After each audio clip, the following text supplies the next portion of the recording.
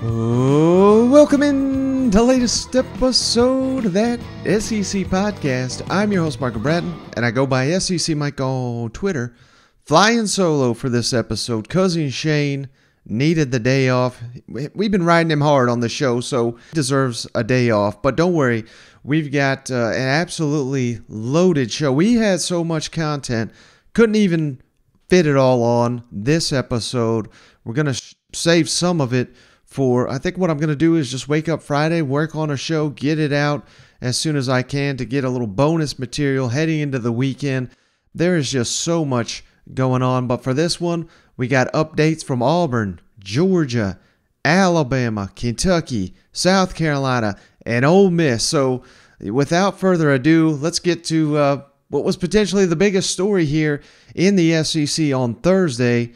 Some bad news. Old TJ Finley vying for the starting quarterback job down there in Auburn. Of course, it looked like he was behind Zach Calzada entering fall camp.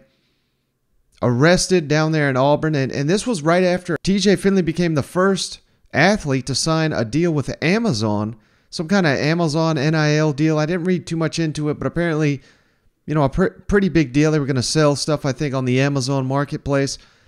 Well, hey, I hope it still works out for him, but I don't know if there's a clause where you got to not be arrested. And there was speculation that old TJ Finley was going around on a moped, but the Auburn police said it was actually a motorcycle, got arrested for eluding the Auburn PD down there and I guess breaking some traffic laws. Nothing too serious, but it's comical that it doesn't matter what year, you think the athletes getting paid now, you got to be a little bit more professional.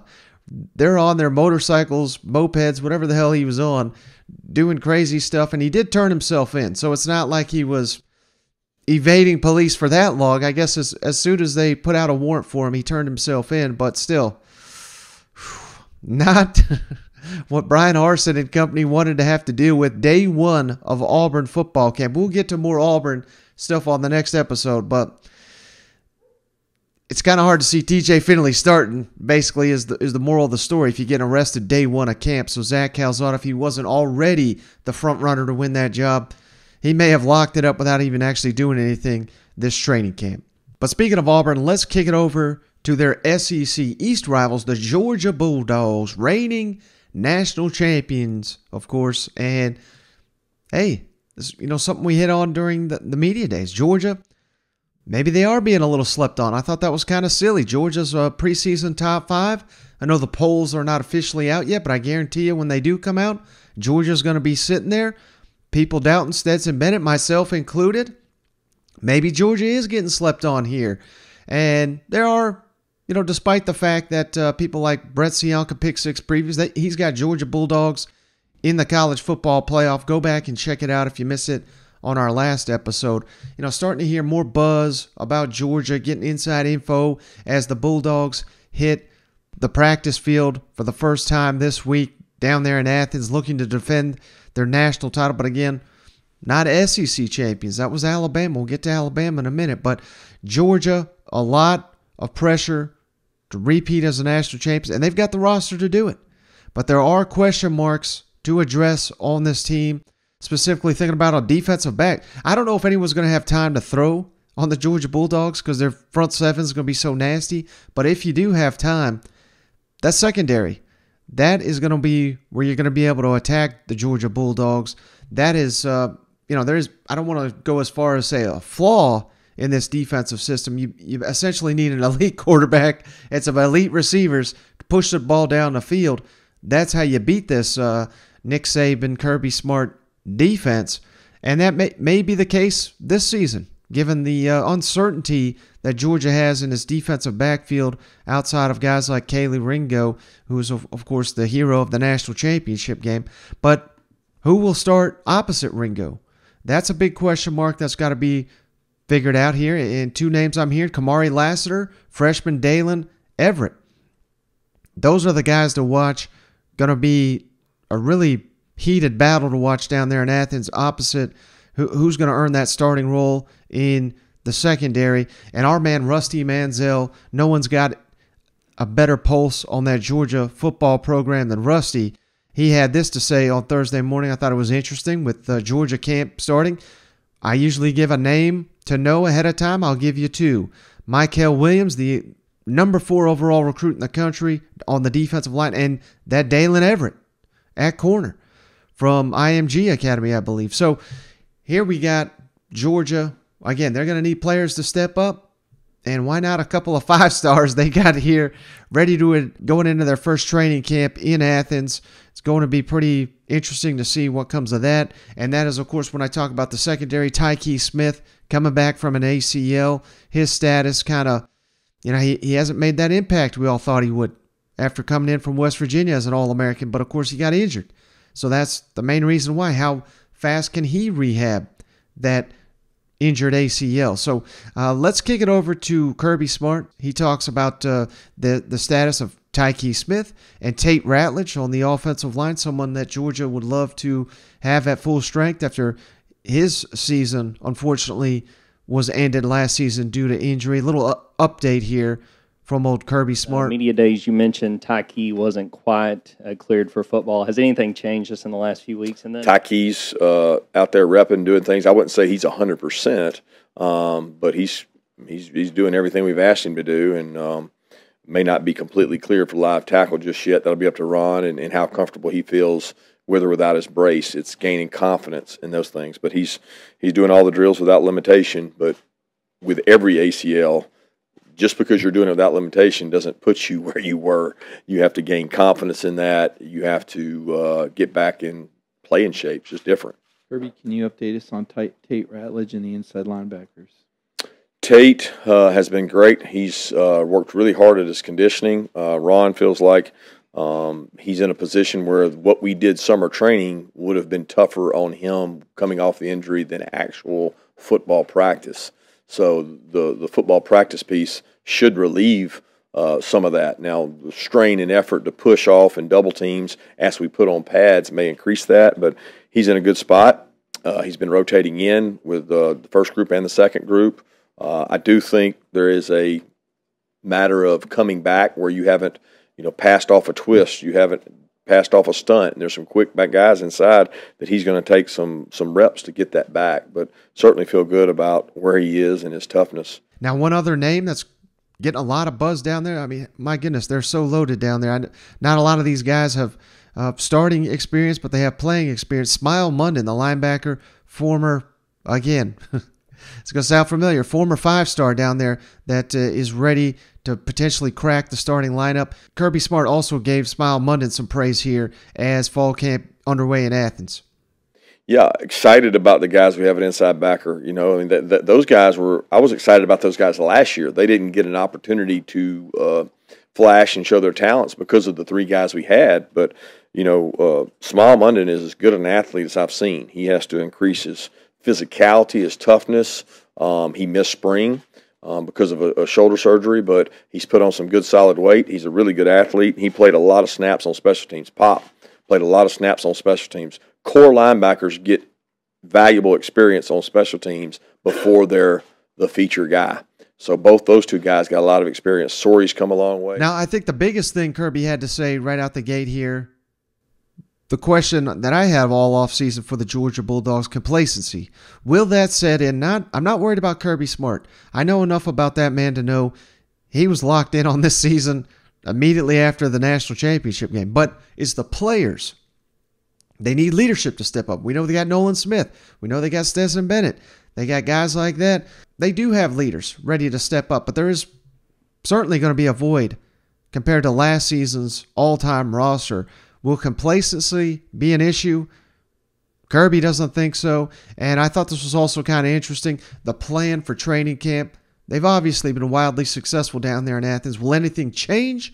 Kirby says you got to change the plan for camp based on your roster year to year. And I think this is smart. Even though they've had wild success, he's adjusting to the team that he's got now. And I think a lot of smart coaches are unwilling or unable to do this. Kirby, you've talked about not being too worried about complacency. That's obviously something a lot of coaches worry about coming off a championship. Why is that not a concern for you, or has it seemed to be a concern? And And do you have you done anything different to try to kind of guard against it?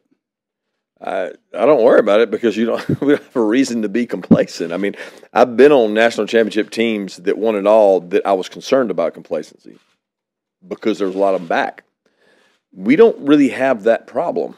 So it's not a problem inherent to us in terms of complacency. Okay, I worry about complacency every year for a guy that started and played for 2 years, but that was regardless of the record. Like, it didn't matter if you won 8 games, 10 games, 12 games, or 15 games. You worry about a guy being comfortable that has started multiple years and can he grow. So a lot of that's intrinsic within him of how good does he want to be? How great does he want to be? Does he want to continue to grow, develop? Does he want to improve his opportunity for the NFL? Does he want to be the best he can possibly be? Because I know the guys who haven't played are hungry. We have to keep the guys who have hungry. It has nothing to do with complacency. It's not that whether we win or lose every game this year, it's not going to be because of complacency. It's going to be because of the outcomes and what we did on the grass to make that possible. But it won't be because of complacency. And do you try to tweak, year after year, now that you're the head coach, what it looks like, or is it pretty much the same plan year after year? No, it's changed every year. I think you change your plan based on your team. You know, we had a different team last year than we had this year. Yesterday was our first report day, and it looked a little different than what it was last year. Now, to your guys, probably wouldn't be any different, but it's different to us because we have different stages. You know, we're younger in some spots. We need more of this, less of this, more lifting, less of that, more walk. I mean, there's different things we tweak, but I certainly start with the same foundation of these are the days we're going to work. This is the schedule we're going to keep, but trying to make it work better. Now, speaking of having an elite team, let's kick it over down to Tuscaloosa, where Alabama started camp here on Thursday as well. And Nick Saban, I mean, my God, social media was abuzz here.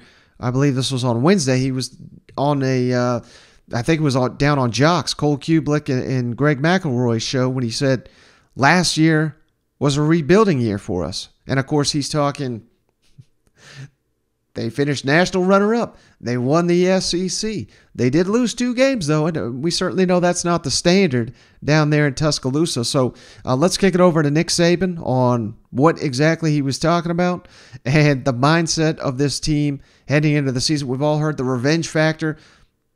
It seems like Nick Saban's pretty pissed off here, ready to go day 1 of fall camp.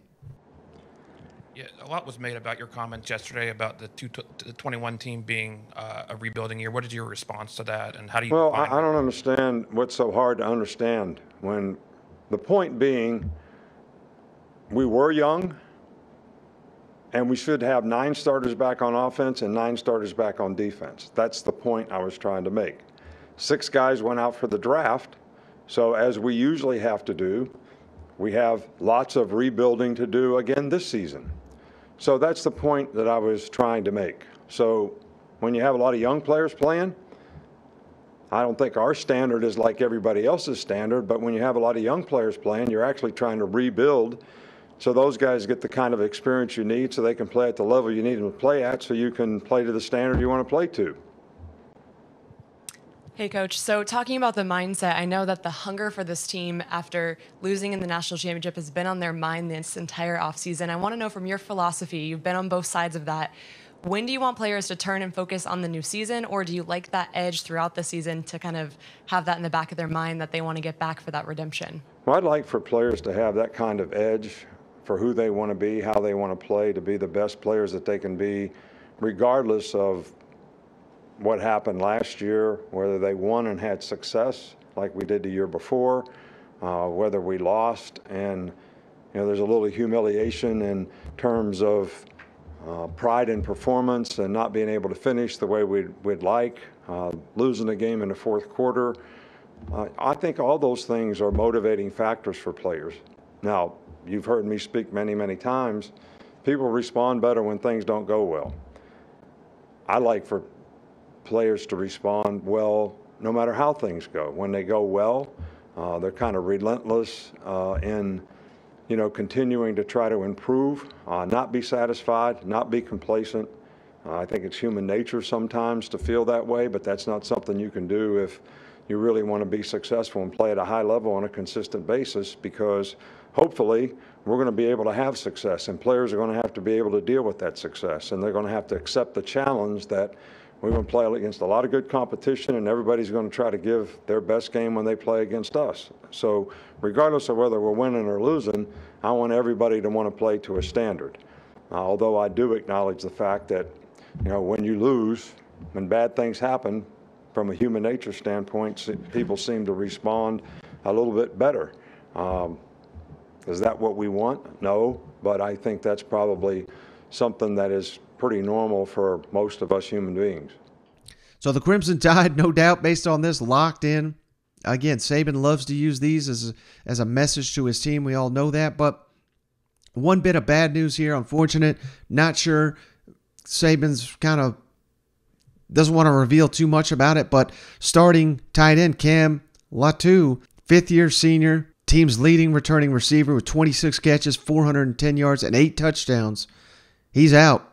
Now, we don't know how long, but here's what Nick Saban had to say about it. He was asked about the injuries many times, would not reveal anything when he was asked specifically about Cam. He gave a little bit of information, but doesn't sound like his season's over, but sounds like he's going to be out a little while. And how confident are you in the depth you have after Cam Latu? Well, Cam is going to be missed sometime in camp. I don't know exactly how long, which is an opportunity. I think we have a couple, 3 freshmen, young guys that have an opportunity to develop. So it'll give them a lot of reps and a lot of opportunity in camp. So that's a position that we definitely need to develop some depth at, and this will give us a good opportunity to do that. All right, next on the docket here, let's kick it on down to Lexington, where Mark Stoops opened the latest training camp there in Kentucky. No update on Chris Rodriguez. They're still ducking, dodging, diving that question. Didn't have anything to add at media days, not having anything to add here. So, again, I haven't heard anything different than 2-game suspension, which would mean he's out for the Florida game. I don't think that's final, though, because otherwise I think they'd kind of come out here and say, unless maybe they're just wanting Florida to prepare for Chris Rodriguez in anticipation of him being there. But Mark Stoops was asked about the confidence in that running back room if Chris Rodriguez is unable to go, and he didn't necessarily shoot it down. If Chris Rodriguez was for sure going to play, I feel like Mark Stoops may not have addressed this. I don't know. I don't think he would have went into specifics like he did here. So here's what Stoops had to say about Chris Rodriguez to open camp. Mark, any update on Chris's status? No, I really don't have any comment on Chris's status at this point. Mark, whether or not you guys spend any time in the season without Chris, how do you feel about the rest of that position? We feel just fine about it. We feel like there's some really solid players there that are, have a chance to break out and do some really good things. And, all those guys, Lavelle, Jaton, Cavassier, Ramon, the new transfer, Michael Drennan. I mean, all those guys we have confidence in. Now, even if you don't have Chris Rodriguez, you got a fighting chance down there in Gainesville because you got Will Levis and you got some experience. Now, offensive tackle, that's an issue. Both your tackles off to the NFL after last season's offensive line. That is going to be a situation to monitor. Stoops says they're thin on the offensive line, particularly, there at offensive tackle. But the Wildcats do have a big-time advantage by having Will Levis and the leadership he brings. He's been a leader since the moment he got there last summer. So let's kick it over to Mark Stoops talking about the advantage having Will Levis on this roster gives the Kentucky Wildcats. Mark, with expectations. Confidence level with the offensive tackle position. I feel very good. DeAndre's been very steady there. We have a great one, Keontae, backing him up. Jeremy's done a really good job on the other side along with David. David Wollenbaugh has been a pleasant surprise, and doing a really solid job. So we are thin at the offensive line. Josh Jones is out as well. He's been off and on, with injury his whole time here, really, and it's too bad for him. But he'll have a procedure done where he will be out for the year, and that he hasn't played much for us, but it's depth that we need at that position. So we'll be. Mark, with you talking about all the newcomers and people having to step up with, at different positions, what does it mean to have somebody like Will with his leadership and experience from last year and just seeing what's going on? Well, that's, it's fantastic. I mean, he's a great leader, and starting with his own work ethic, and one of our first principles in leadership is lead yourself, and he certainly does that well. And then he has the impact to affect those close to him, and then get to the point where he's at now with the confidence, with the year under his belt. He affects the entire program and the culture of our program, and everything about him is authentic, and that's really good to see. And I think any of us that have seen people that you could kind of see right through, doesn't take long, and you can't see through him. I mean, because he's real. How's he handling all the hype that's been going around him? I know you've had some high-level players before, but this preseason hype. I have no issues with that because he is very motivated. He's very driven, just in his own ability. Now, South Carolina, they also opened camp here on Thursday. Shane Beamer met with the media. A little bit of injury news. Punter Kai Kroger injured. Doesn't sound like this is going to be like a season-ending injury or anything, but one thing to monitor, special teams. He's the holder, too, and he's an elite holder. He's saved him probably 2 games last year with bad snaps on game-winning field goal kicks. So, hey, this is potentially, normally you'd roll your eyes at a punter being injured. This could be big news there in Columbia. They've got to monitor the situation.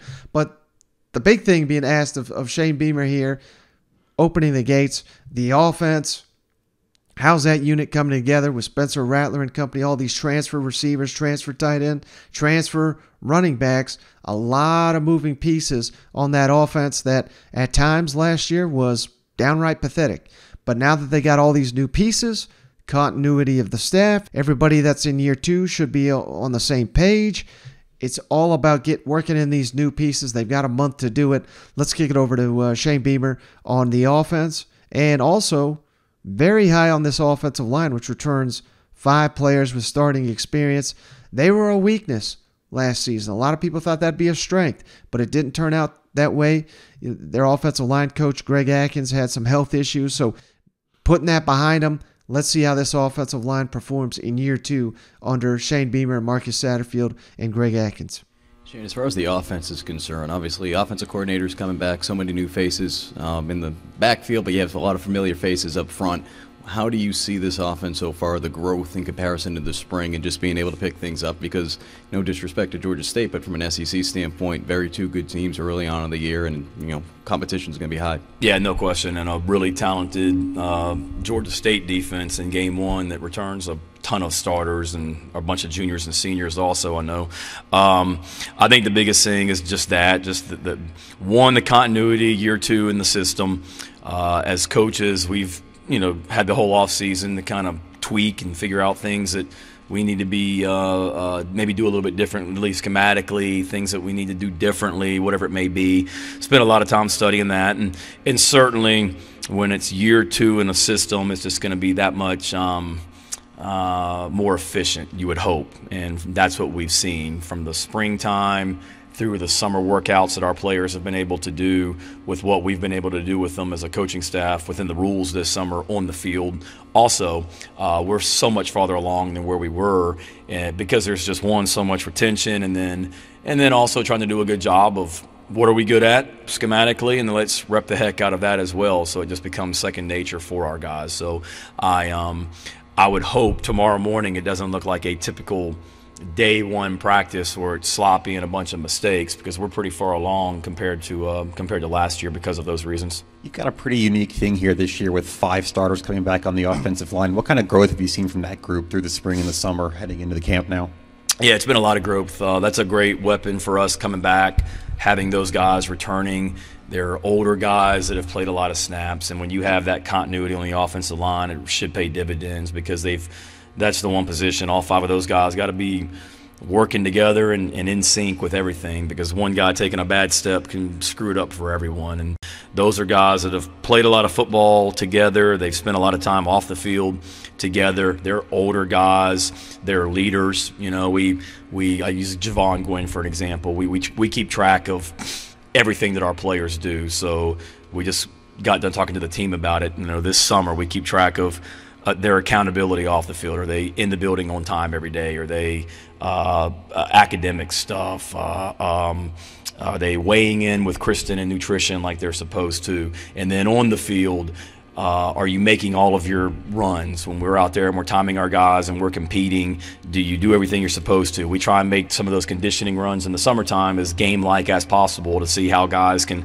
handle pressure and being able to think on the run. So it's very, very, very hard to do, to go through an entire summer and not have a single strike on anything. And Javon Gwynn did it this summer. I mean, it's amazing to be a lineman, for one, because it's not always for those guys easy to run and make times. Like if you can have the perfect summer, Javon Gwynn just had the perfect summer. And now we need, along with some other guys on our team, but now we need him to continue to come along as well, because what they've done from the time they came back in January until now is they've been great leaders for this team, and they're a hungry, driven group ready to prove themselves this fall. Now, last thing here for the Gamecocks, I thought this was a great question. Maybe not worded the best, but a lot of hype around South Carolina. Those fans are on cloud nine. We've covered it at length on this show, but Shane Beamer kind of pumps the brakes a little bit on that because, my God, the Gamecocks just got picked 5th in the SEC East by the media. Now, does that mean anything? Hell no, it doesn't mean anything. But the buzz in Columbia does not necessarily match the buzz around the SEC in that locker room. So, I thought this was an interesting question and a really good response here from Shane Beamer on all the hype in Columbia heading into the season. You did that video before SEC Media Days. It had over 2 million views, and your social media folk have been very active in the offseason, pumping up the program. I think the fan base is foaming at the mouth this season. Is that a dangerous place to be as concerned, or is that maybe more of a sign of confidence about this team that you internally kind of know what you're going to be putting on the field?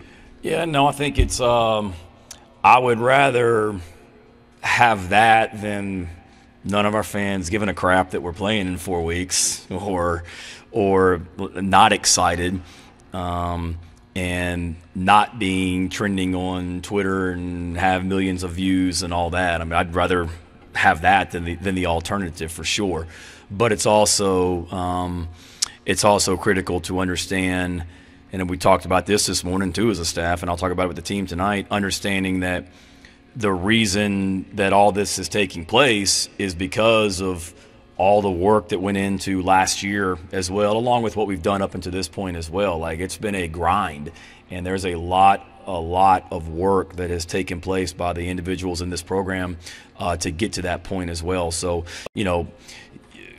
there's a lot that you can look back at from last season, Phil, that we got to do a whole lot better. And there's a lot. Now, we did some really good things last year, don't get me wrong, but there's a lot to improve on, and that has been made clear and will continue to get made clear to our players and staff as well. Like, I'm happy with where we are right now, but nobody's walking around saying, hey, man, we got picked 5th in the SEC East, fellas. Freaking go.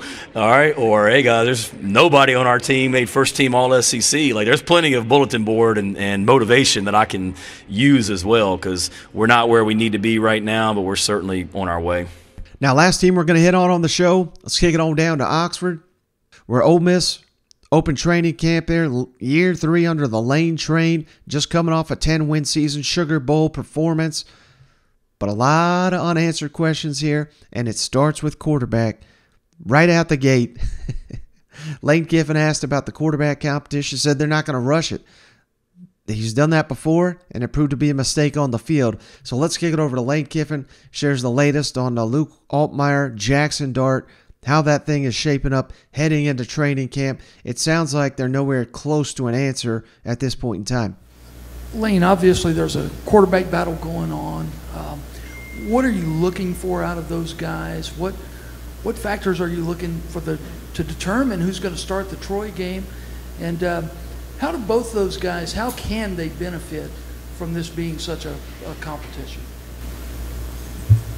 Well, I could have predicted the first question, quarterback battle. We're looking for the guy that leads the team and moves the team the best. And you know, the intangibles within that are timing, accuracy, and decision making. But you know, it's why we also chart things, you know, by production, by series. Once we get into scrimmages, you know, the guy has this many series, and this is how many points his team scores. So, because that's the bottom line, taking care of the ball and scoring. So I think that competition is great for anybody, especially both of them being young. So I do think that makes you better, no matter how old you are. It's good to have around. And guys got to play really good around whoever it is, because you're replacing a veteran quarterback that played extremely well and at times put the offense, especially with injuries, on his shoulders and took it himself to win the game. So that's not, one of these guys isn't going to fill that exactly yet, so it's going to take other people around to help that. Have you got a timetable when you'd like to have a decision? Yeah, any time in these you'd like to have it sooner than later, but you know, it's like everything we do here, we deal in analytics. The more information you have, the better you make a decision. So, you know, we can't rush that. I think one time for sure I can remember where we've done that and made the wrong decision because we didn't have enough information in. So, however long that takes. Ideally, have never liked that to go into a season, but, you know, would never rule that out, but that would not be ideal. And you want to talk about some hype here. It's pretty wild. Lane Kiffin's asked, you know, what's the next step, even though he lost all three coordinators, several other assistants, almost a complete turnover of the roster here. Yet, after winning 10 games, what's the goal this year? Win the West? I mean, we got to. I'm not saying they can't do it, but let's see this team hit the field first. The schedule, we all know, lines up very, very well for Ole Miss. They should be 6-0 right out the gate. If they've got Kentucky mixed in there at home, maybe 5-1 is what. Hell, I'm already on record. I've already said 6-0, but again, we'll have to reserve those kind of talks till we actually see this unit on the field. But there's a good chance that Ole Miss comes out here red hot, carries over that momentum. But Lane Kiffin, again, he's kind of pumping the brakes on all that talk. He's a little concerned with the buy-in factor with all these transfers coming in. Now, Lane is a master of pumping the brakes in the offseason, and I always fall for it. So I'm not necessarily buying it this time around, but there is a lot of sense to what he's saying. Year two of a program with the vast majority of your players coming back, it's a lot easier to get them to buy in because they've seen it work doing what the coaches ask them to do. This year, completely new challenge with a new set of coaches and a new set of players. So that's something on Kiffin's mind, no doubt. Lane, after last season, 10 wins and whatnot, is the next step for this program, winning the division, getting to Atlanta, that sort of thing, is that a natural growth, and is this team equipped for that kind of goal? I don't think like that, and that may be wrong. I think that each year is so new, and especially nowadays with the turnover of your roster, to think we left off here and now we're supposed to go to here. You know, this isn't the NFL where you got most of your roster returning the next year and take the next step. You know, not just as our roster different, but the people that we play is different. So I don't look at it that way. That's so far, and I'm not saying that's not achievable, but that's just so far from today. You know, we're in the day and trying to get guys better today and figure out, like they just pulled me from film right now, you know, how can we get players better today, and we'll worry about that stuff down the road, and that's outcome based and we're all process based. You mentioned how you were able to get last year's team to buy in, so how do you get this year's team to buy in? Well, that's a lot more challenging because I feel like, you know, we didn't lose a lot of players from year one to year two, you know, that had really significant roles compared to now year two to year three. So I felt like we had 2 years with those guys. Most of those guys were now, if you look on paper, what should be, what you would probably look on paper and say, these are the significant players. A lot of those guys, a number of those guys are brand new.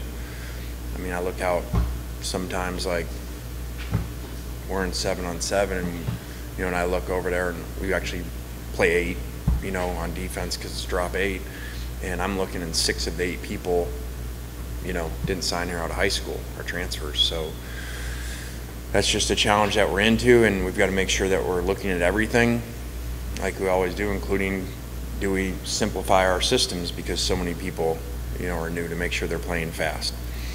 So we have a lot of work to do schematically, but especially culture-wise, to get those guys to understand this is how we do things. It's like a blended family coming together, that these kids have been parented somewhere else. Not that we're better, but we're different than what they're used to. So. And then one little thing here, this is just for old cousin Shane. He's a big fan of that Juice Kiffin down there, who's tearing up social media. If you missed it, Ole Miss, they're having a recruiting weekends. Bring the Juice or something like it is based around the dog, which Kiffin got for his daughter. He says he didn't even want the damn dog. Now the dog's going to be featured on College Game Day, and they're using him, again, as a recruiting tool. His Twitter is on fire. Interesting comments here. Lane Kiffin's a wild guy, and these comments don't disappoint. When you got a dog, did you think it would become a recruiting tool? I think a lot of things in my career maybe seem like they're planned, how they come out or in my life, and so this was not, but it looks like pretty brilliant actually, that the dog was a recruiting tool, and College Game Day's already been here for a special on him that'll air later on, and has his Twitter and Juice Fest and all this, but that was not. This was just my daughter wanting a dog, so, which I really didn't want. So, but what have you thought as you have watched the evolution of Juice? I actually, as you asked that, things happen, you don't know why they happen in different things, and you probably wouldn't think Juice would make me look at coaching better, but Wild Rose now, today's the 3rd day, because I don't know how to train a dog, and I don't really do what they tell me to do, so Juice is not really well behaved right now. So Wild Rose came and got him. Today's day 3 for training camp. So he's on day 3 of training camp. They come get him in the morning, take him out. They give me a list of notes. Okay, this is what he does well. This is what we did today. They actually video the things. And actually this morning, meeting with them about it, I was like, there's so much similarities here to buying in and bringing people into culture, because he's going to, okay, hey, we're bringing him in, and all of a sudden he's around these other dogs, and how well they're trained has a lot to do with the training to him, and him not being distracted by all the other things. And I was like, you guys are going through the same thing we're going through. When you bring people in an organization, transfers in, getting them to buy in, and here's the puppy that he's taken over there with these other dogs that have been trained the whole time, and Juice ain't listening to what he's supposed to be doing. So I kind of feel like that's some of our transfers right now. So when y'all from your home, maybe you walk up with Juice, y'all cuddle? Yeah, I did not think that was going to happen. I think probably the typical kid gets the puppy, loves the puppy nonstop, and then all of a sudden you're taking care of it. Well, that's what happened this summer. And now that Juice isn't quite so cute, she doesn't want to take him anywhere anymore. So the dog actually sleeps with me now and kind of goes everywhere with me. So. But all right, I think that's a point we need to cut this one off. Again, we got a number of other coaches to get to on the next episode. I'm going to try to get this one up on Friday sometime in the probably late afternoon if I can time it out right. But we're going to get this thing out because there is so much content going around in the SEC. This weekend, there's not going to be any let up. So stay tuned to everything we're doing, the YouTube page, the Twitter page, Instagram. Is give all those a follow, that SEC podcast on every single platform. And don't forget, you made it this far. We're really putting in the work. I hope you guys are paying attention. Give us a 5-star written review on the Apple Podcast app and the Spotify app. Won't cost you a thing. And if you do that, we'll send you a beer koozie free of charge. We've got all 14 SEC teams represented on the koozies. Just send those reviews on over to that SEC podcast at gmail.com and we'll mail you that koozie free of charge. But that is going to do it for this episode of the show. We'll catch you on the next one.